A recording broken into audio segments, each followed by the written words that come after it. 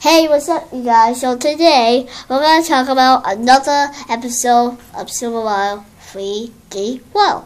Okay, let's get started. Okay, so this is Mario and Mario. Remember last time we talked about the cherry? So this is it. This is what it looks like when you touch the cherry. You just turn into the clone of yourself. So you can see a bit, okay, of Mario. So yeah, remember last time we talked about Mario, Luigi, Peach, Toto, and remember that? Yeah, you remember that, don't you? Okay, so let's talk about the Mario. So the Mario is the same as jumping, but the top one is on the top, like jumping way more higher even the other one.